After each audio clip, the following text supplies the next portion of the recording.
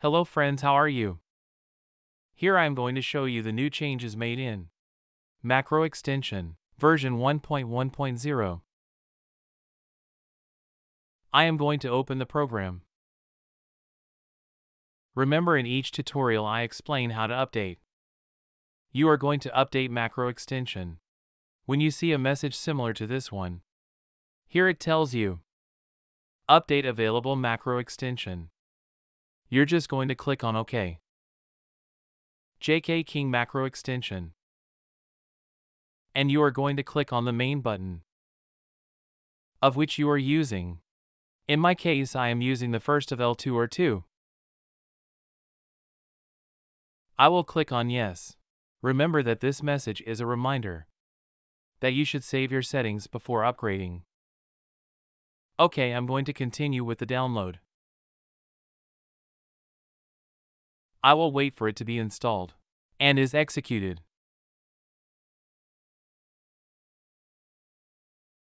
Well, here it is already executed. Means that it is already well updated. When you update, you close that DS4Windows. You re-execute it.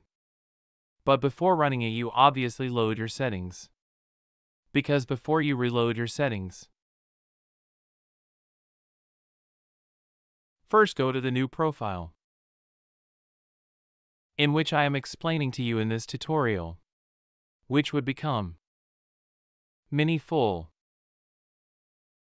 This profile already saves all settings, just like the others. If you notice this profile, I organized it in a different way, which each macro is separated by a line, to make it obviously more organized. More visible, it looks much better this way. Okay, the first option.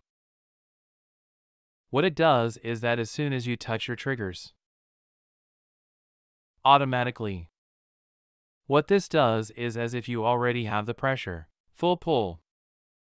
The macro quick sprint is the one when you are lying on the floor. For example, like this. I will show you to understand. For every detail of everything.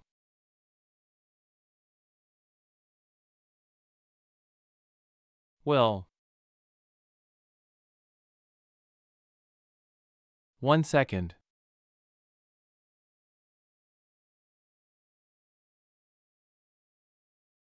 Well, if you notice, if I lie on the floor, as soon as I want to move forward a little bit towards the front, what a macro does, press L3, which automatically stand up. And then you start running. Okay, the next macro is the macro anti-recoil. If you play with inverted joystick, choose this one. Do you activate this toggle? This one at 25, which says R2, means that when shooting from the hip, you would have your recoil control. But if you drive a vehicle, you will have a problem there, because the sights would begin to drop. Okay, if that happens to you. If you use a lot of vehicle in the games, set it to 0. The next one is the anti-recoil. It is normal that pressing L2 or 2 activates. Here you can adjust as you wish. This whole profile already saves all settings. Well, the rapid fire is already activated in the same way as the other profiles. It is activated by pressing share. And with the same button, you deactivate it. The next circle shake. What makes you is that your sight vibrate, because it has a circular motion. On the left and right stick, the stick does not shake yet, until you press L2 or 2, but when it comes to aiming, is when it is activated. Then for some users, these settings, your sight will shake. If it shakes a lot to you just by pointing, adjust this slider and the one below. I recommend that you adjust this too. Goes more this way, okay. By default comes 20. 20 okay. If you are affected by that, adjust them for that they are. Well, here the slide cancels.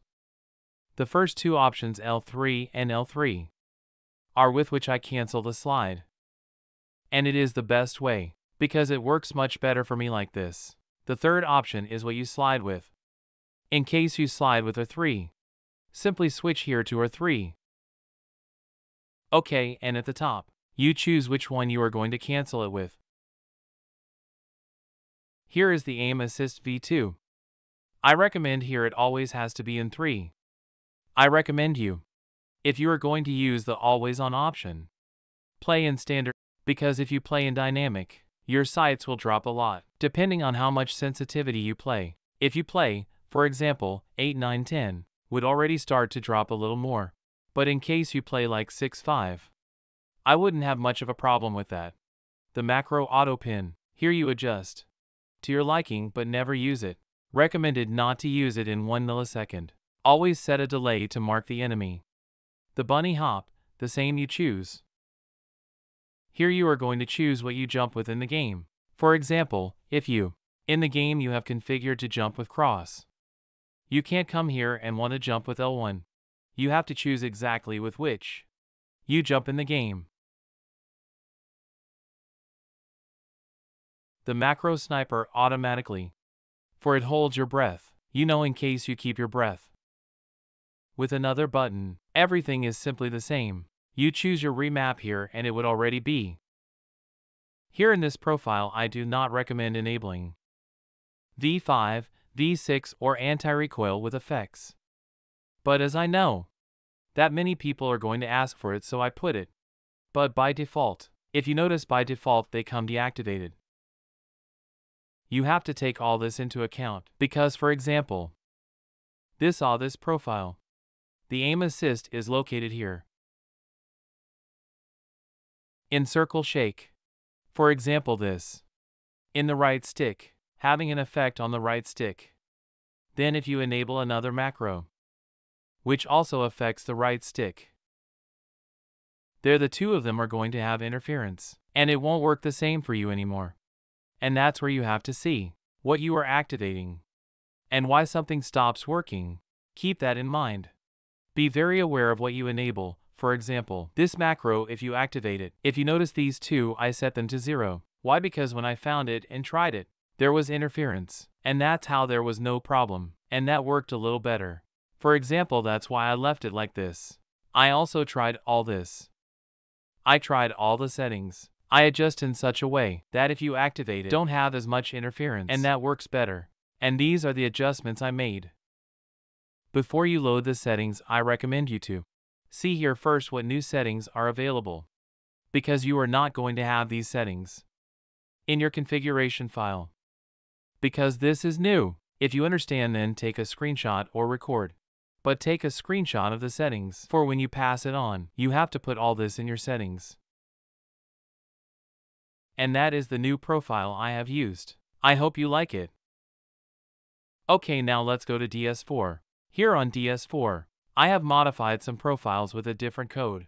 How to activate the AIM 360 will be activated in the same way, but they are operating in a different way. Okay, I'm already starting to test more profiles. Other effects for when it comes out. The new Call of Duty. Then, here are the profiles I have put them by testing. I have posted 10 different profiles.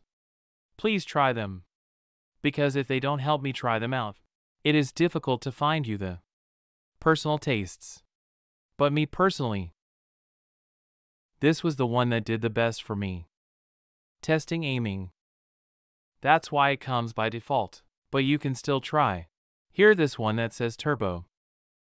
Some users asked me for an even faster profile for multiplayer, and there it is. But please try the profiles anyway. This one works very well. And anything, they let me know. Let me give you a little detail of the macro.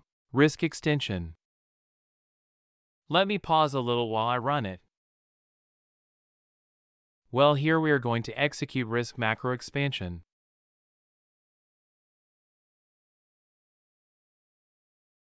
Let's wait for it to be executed.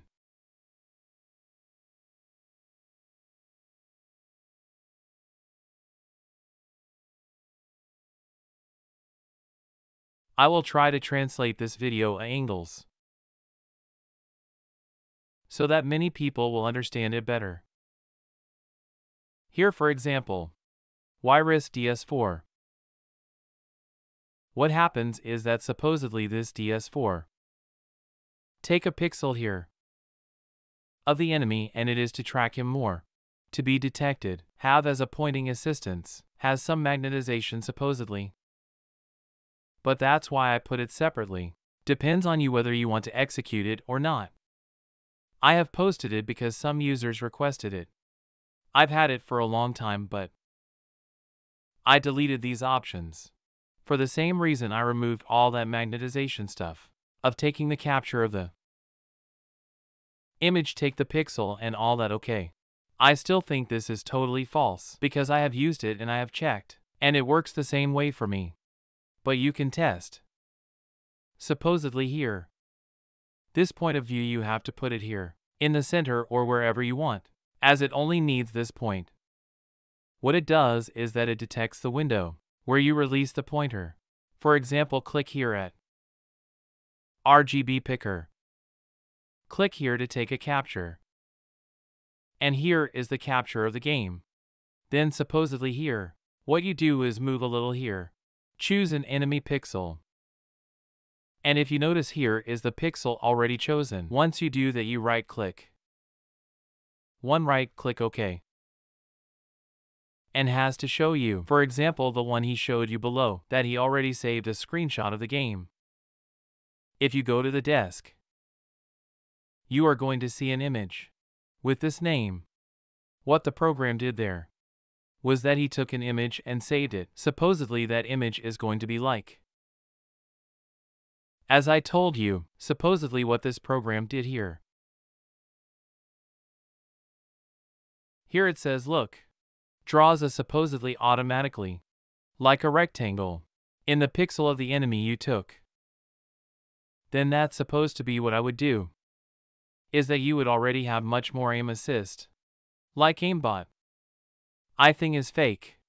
You have to try it and check it for yourself, in case you have that curiosity, and realize it yourself. I really don't feel anything like that. But still, if the customer requests it and if there is a way to put it, because you know that I apply it, but obviously with a warning, for which I am not responsible, of whether they are given a permanent ban. Well, if you see, here I have also put the mini full. I think that would be all from the guide. I hope everything is clear to you. I hope to be able to translate this guide into English, even if only with subtitles, for all can understand me. Most people. Anything they doubt that they have, please let me know. Any recommendation, suggestion. You know that if it is in my hands to do so, as soon as possible I would do it. See you later.